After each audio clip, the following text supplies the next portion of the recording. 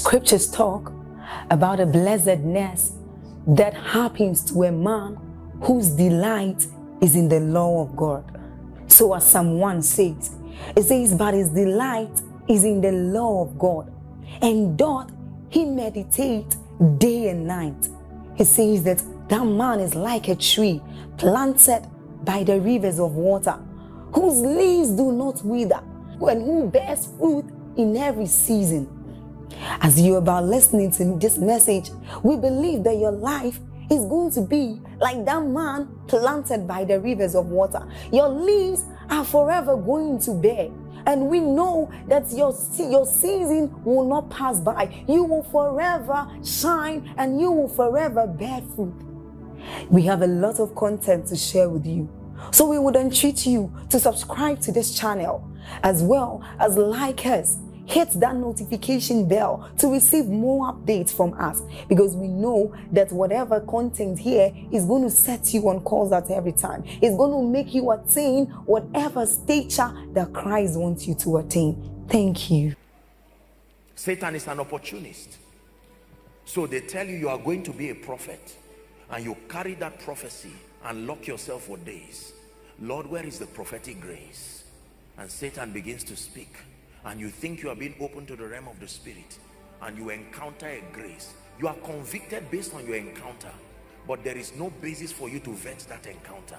And so you can come out from that encounter and mislead yourself and mislead others. Did the Bible not say the Spirit speaketh expressly that in the latter times some shall depart from the faith and shall give heed to seducing spirits and the doctrine of demons? It's in your Bible.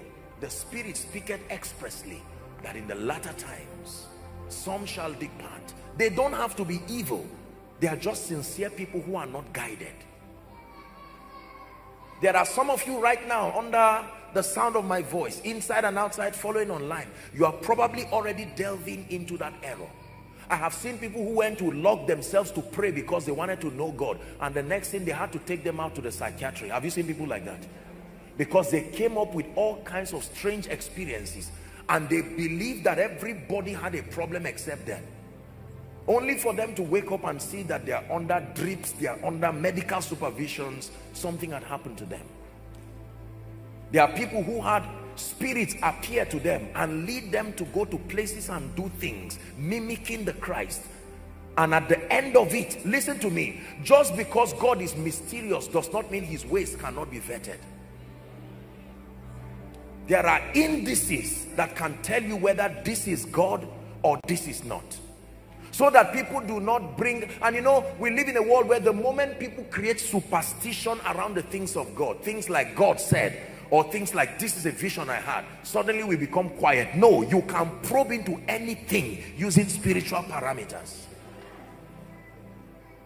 I'm not teaching you to go and insult people. I'm not teaching you to go and cause trouble for people. But this is to supply maturity, that we can know God constructively in a way and a manner that our lives would demonstrate that we have met the God of the Bible. Paul said there is, as it were, many voices, and that none of these voices is without effect. There are people who the voice of death called them. They thought it was the Holy Ghost. They came out of their houses never to return again. He leads me and guides me to the city up above. He leads me and guides me to my place of destiny. He leads me and guides me to the city up above. He leads me and guides me to my place of destiny. Very quickly, number one, the first platform, the first authorized platform for knowing God is Scripture. Write it down, please. The first authorized platform, doctrinally speaking, for knowing God is Scripture. 2 Timothy, please, chapter 3 from verse 15 and 16. Let's hurry up, we have to pray. 2 Timothy chapter 3 from verse 15 and 16. It says, and that from a child, look up please, thou hast known the holy scriptures, It's not only God who is holy alone. Scriptures too are holy. The holy scriptures, which are able to make you wise unto salvation through faith, which is in Jesus Christ.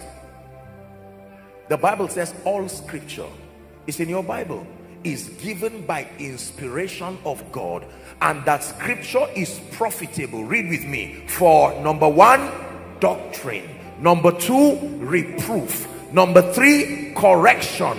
Number 4, instruction in righteousness. The effect is in the next verse.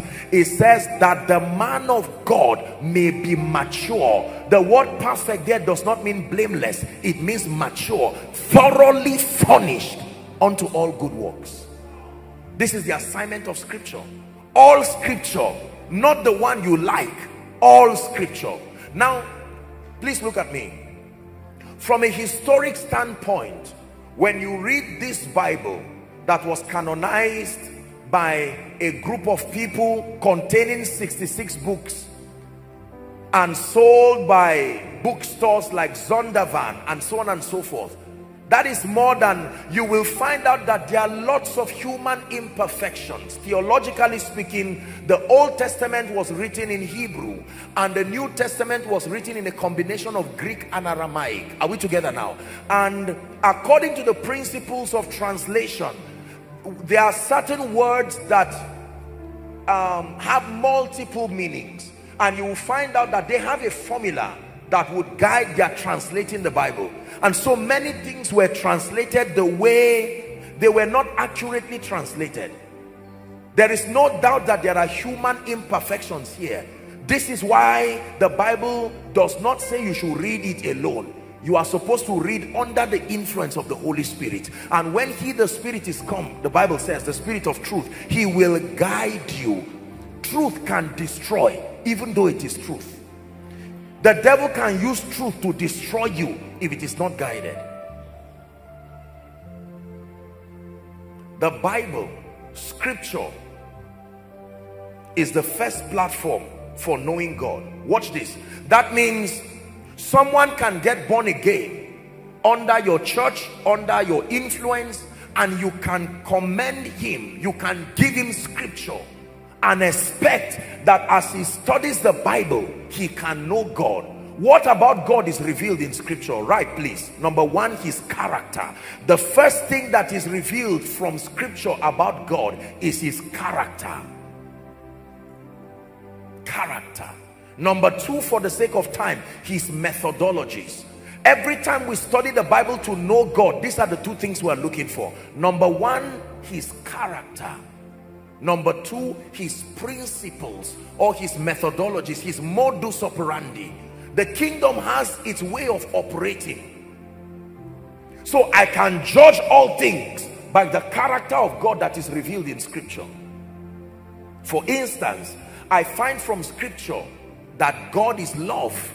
For instance, I find in scripture that God is merciful. So I can judge everything, the prophetic word coming to me, the manifestation of a believer, based on the reference of God's character. Everybody say character. There are people all over the internet. I'm not on social media, but there are people all over the internet purporting to be me, unfortunately and sadly, and they have extracted hundreds of thousands of dollars, if not millions of dollars, from sincere people. Are we together now? I was shown a platform with over 43 books that were written by Joshua Selman. I've not written one. 5-star ratings. People were rushing. Now listen, let me tell you, if someone calls you, for instance, and says, I am Joshua Selman, can you transfer 1 million naira for the building of an orphanage?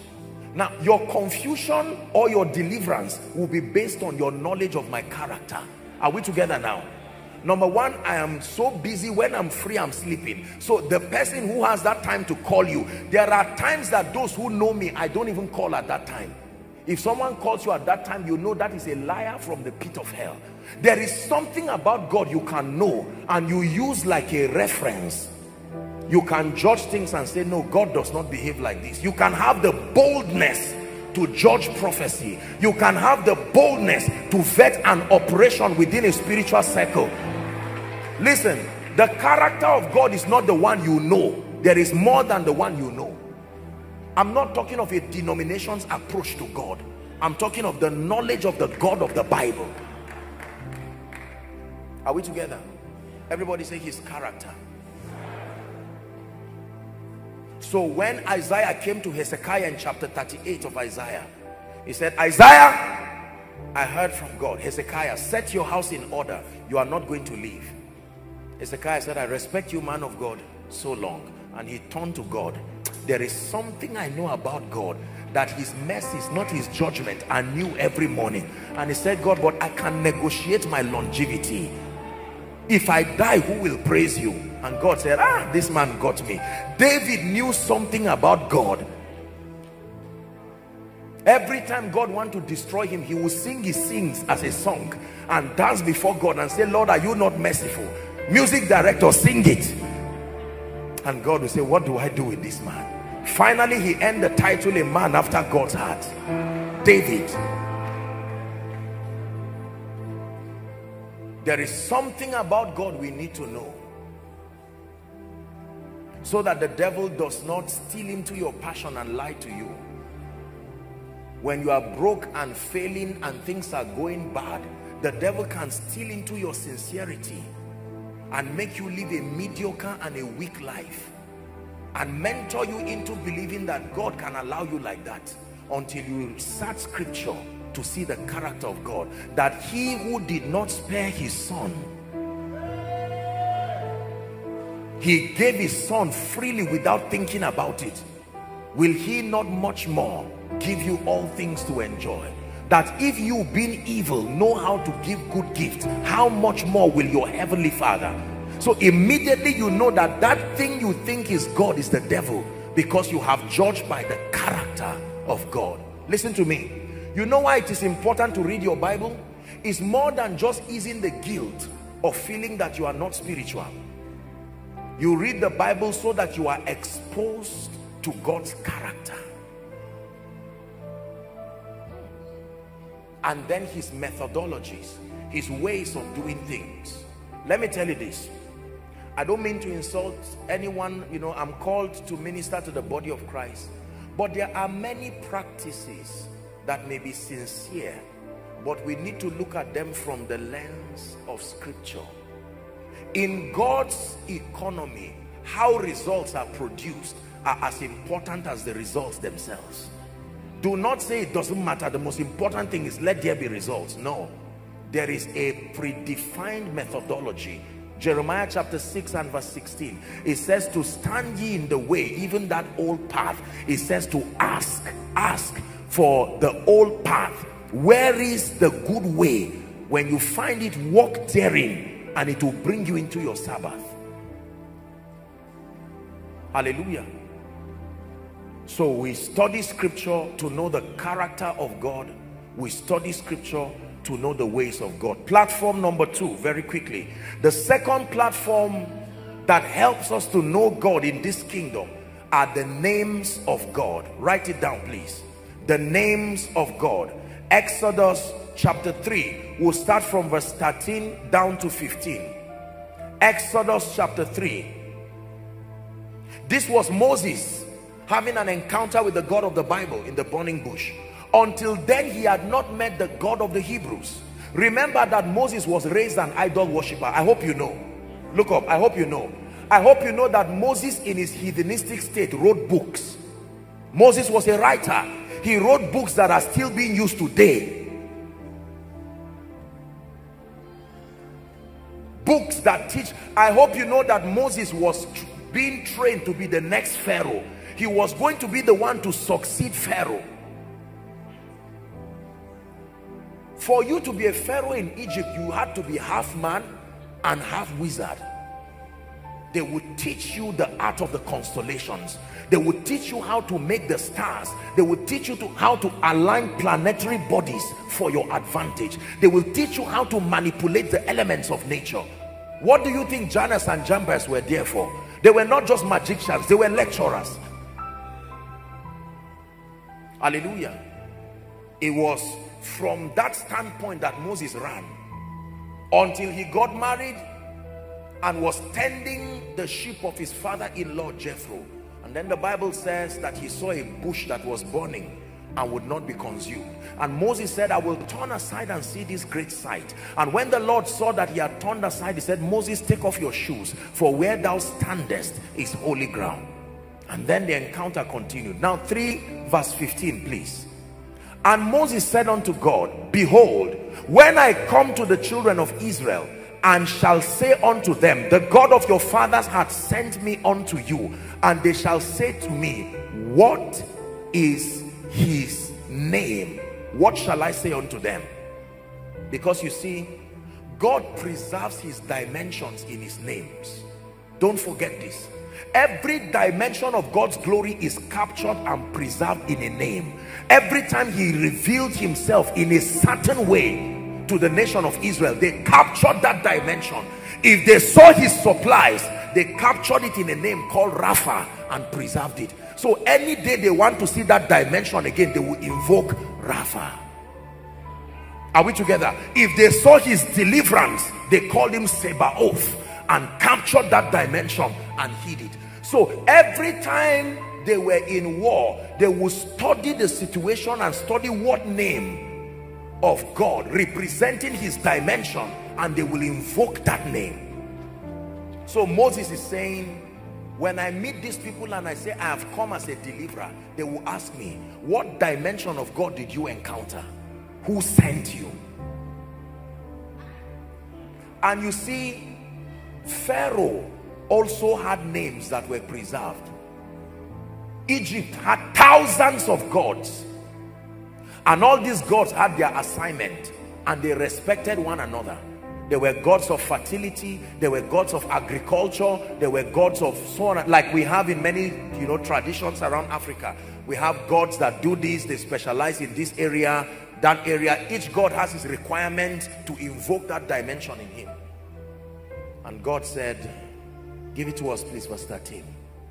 Moses, you are asking what dimension of me you want to see. I am that I am is a very dangerous name. That means every other name they called me was simply for your benefit. I am so mighty, no man can fathom me. But I decided to fragment myself into dimensions so that I can give men a chance to relate with me. So Sikenu is still Jireh, is still Rapha, but he broke his dimensions so that we can know him. The same way both man and woman, I hope you know that both man and woman are dimensions of God. He separated himself, number one, for procreation, but number two, so that the clearest expression of God demonstrated on earth will be the relationship between a man and his wife. It was God's design that the first example of God children will see is not a film, it's not a pastor, it's daddy and mommy.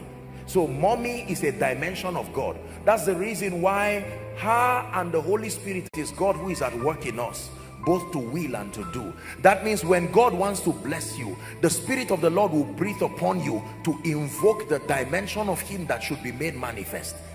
All of him cannot show up. You can't stand it. No.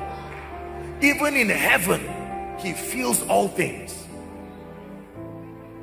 Are we together? So if it is a healing service, God will move the worship ministers and they will find themselves singing songs that invoke that dimension.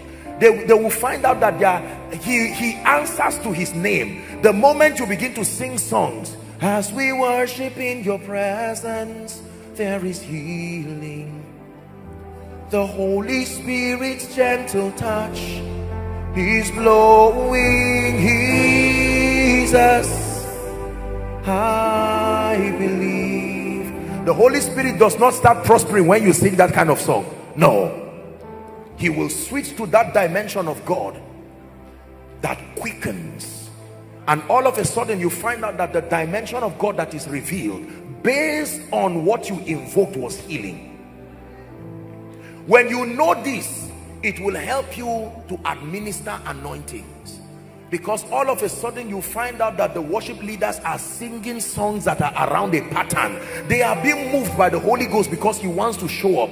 And that's why as a worship minister you must be sensitive, because there are times God wants to show up and he wants to use your songs to create the platform for him to come. Your spirit must be aligned enough to pick that signal. Are we together?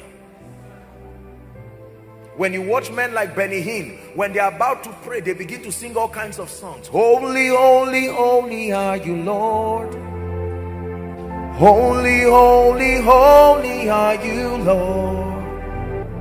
The atmosphere, the saints and the angels bow.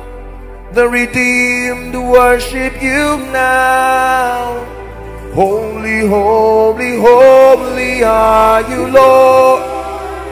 And all of a sudden you see people rising from wheelchairs because they have created a portal for Rapha to come.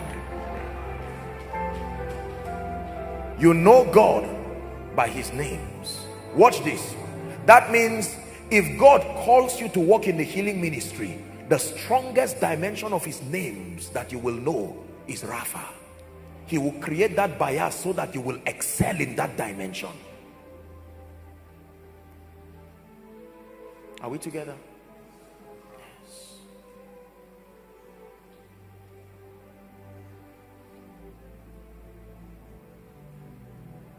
Holy, holy, holy are you, Lord. Holy, holy, holy are you, Lord. The saints and the angels bow. The redeemed worship you now. Holy, holy, holy. So when God wanted to reveal a dimension of his living power, his El Shaddai dimension, he came upon men like Minister Prosper and suddenly said the name is Ekweme. So what is it about a song with a name? And the name began to go from nation to nation, you see. And every time you sing that song with understanding, you will answer to the name. Oluwa, hey la tobi ju. Oluwa. Listen to what you are singing. You are calling names.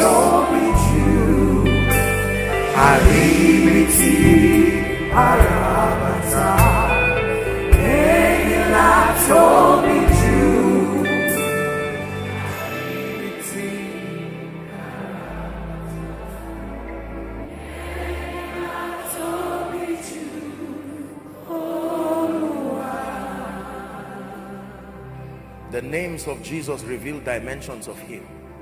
Next time you have a healing meeting, don't sing songs about God giving people money. You may be disappointed in that crusade, because God will honor the dimension of him you are provoking. Sing songs that will cause the spirit of grace to come in the dimension you are calling. If you are broke, don't sing songs of healing for your body. No. When you are trusting God to move in many dimensions, you begin to sing songs like Waymaker, Miracle Walk, Promise Keeper, Light in the Darkness, my God, that is who you are. That's all right, our time is gone. The last for tonight, and we'll stop here. The third platform, and it truly is the greatest platform for knowing the Lord, knowing God, is Jesus himself, the Christ of God. Colossians 1 and verse 15. We have to pray. Colossians 1 and verse 15. The Bible calls Jesus the image of the invisible God, the firstborn of every creature. Let me stop here for tonight. Let me explain to you what that means. That Jesus did not just come to save sinners alone. Jesus Christ came first as a correction to our interpretation of who God is. There are many things about God that men did not know because he operated in an invisible realm. So Satan and the mistake of prophets mixed together produced different kinds of views about God. When Jesus came, he came as God in the flesh. This is what the Bible calls the mystery of godliness, that God is made manifest in the flesh. Are we together? So I look at Jesus as a representation of the character of God. Everything Jesus did truly is what God does. Everything Jesus did not do, no matter who credited it to God, is what God does not do. Are we together? So when the Bible says God is love, we can verify looking at Jesus. Did Jesus demonstrate love? We see love everywhere. Based on the revelation of God through Jesus, we can agree that it is true that God is love. God is a supplier. Is that true? We verify from the life of Jesus. So when you study Jesus, Jesus becomes a theological reference for vetting anything that was credited to God, good or bad. Do not forget this. If you do not know Jesus, you will be confused about God, because God in the Bible referred to many things, and there were times they used the word Lord, L-O-R-D. It was used for men, it was used for kings, it was used for deities, and then it was used for God, Yahweh. So you would need Jesus to verify many things that were credited to God. God had no business in it, as revealed by Jesus. So we look at Jesus and we learn God. We look at Jesus and Jesus becomes like a lecture manual that begins to educate and edit and reorient our understanding about God. No matter what which prophet said, no matter what which saint of old said about God, if it is not captured in Jesus, we have a right to vet it. Jesus, the revelation of God. Are we together now? Yes. He came as the word that became flesh, the living logos of the Father. We'll continue next week. We have to pray. Rise up on your feet.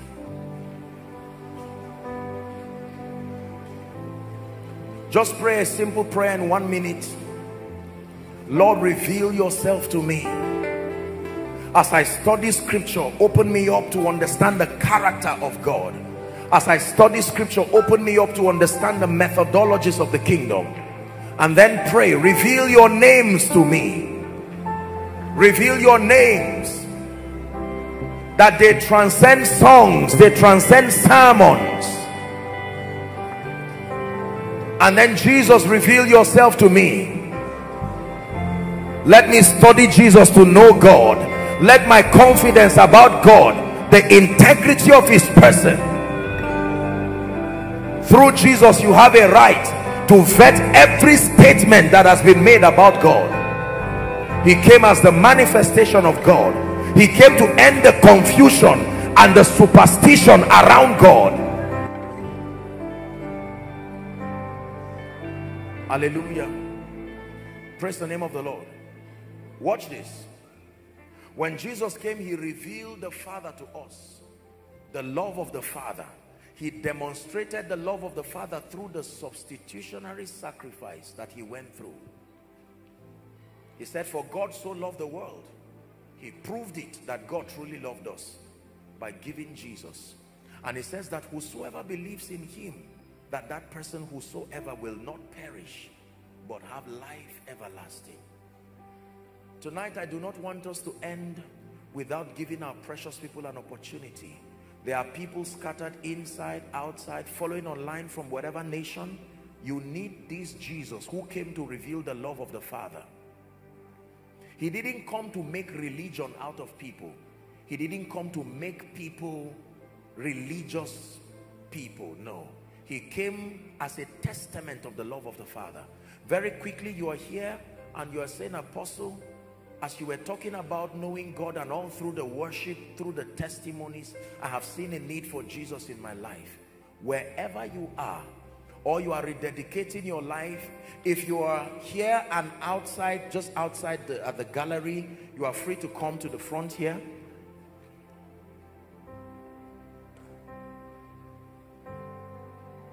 And then for those who are outside, please, all the other overflows, I would request that you move to the front of your projector screen. So for all who are here, carry your bags, your Bible, everything you came to church with. As we celebrate you, please make your way to the front.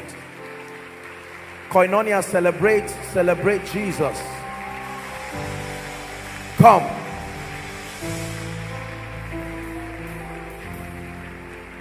Come to Jesus.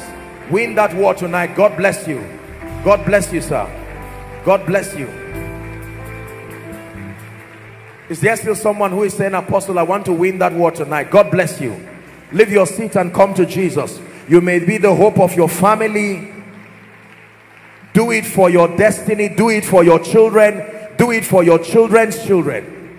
God bless you. Koinonia, don't be tired. Celebrate them. You're connecting from any and every nation. You want to make Jesus Lord of your life. Follow me as I pray this prayer. The overflows, celebrate them. There are people coming from everywhere. The Bible declares that he who will come to God, he will in no wise cast away. Thank you. Thank you so much for making this noble decision. Listen to me. It is the wisest decision that any man can make in this life, to submit to the lordship of the Christ and to be a recipient of his life. I want to lead you in that simple but powerful prayer. Lift your right hand and please say after me. Those in the overflow, please join them. Those online following, join them. Say this truthfully speaking. Say this passionately. Let it be from the depth of your heart. Are we together? Say, Lord Jesus.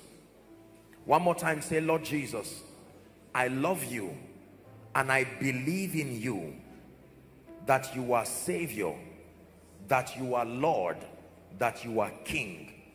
Tonight, I have heard your word. I make Jesus Lord of my life. Be my Savior. Be my King.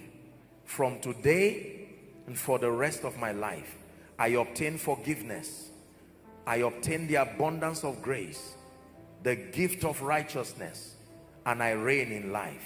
I declare that the power of sin, the power of Satan, the power of the grave is broken over my life. I am a recipient of the life of God. Amen. Keep your hands lifted. Father, we thank you as always for these ones you have brought. May your grace keep them. Let this be a journey that will only be from glory to glory. I break the power of sin. I break the power of Satan. I break the power of the flesh from your life. And I declare that your path will be like the shining light, shining ever brighter, even unto the perfect day. The Lord bless you and the Lord keep you. I commend you to the ministry of the word and the ministry of the Holy Spirit, that he will guide you and he will turn you into signs and wonders in the name of Jesus Christ.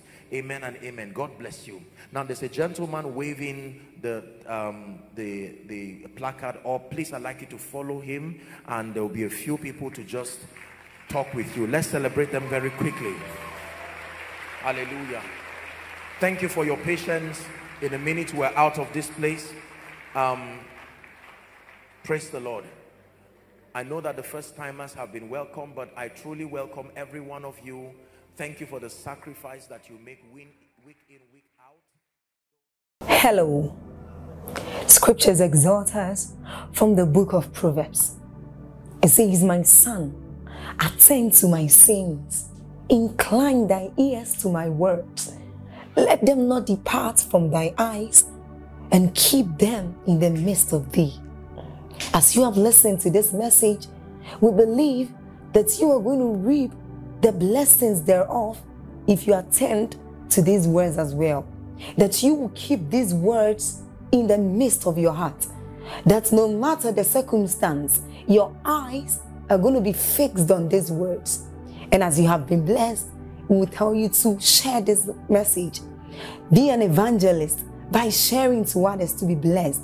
And then subscribe to this channel for us, because we have loads of videos, we have loads of content that is going to make you blessed, that is going to set you on course, that is going to set you ablaze. And don't forget to like for us. Thank you.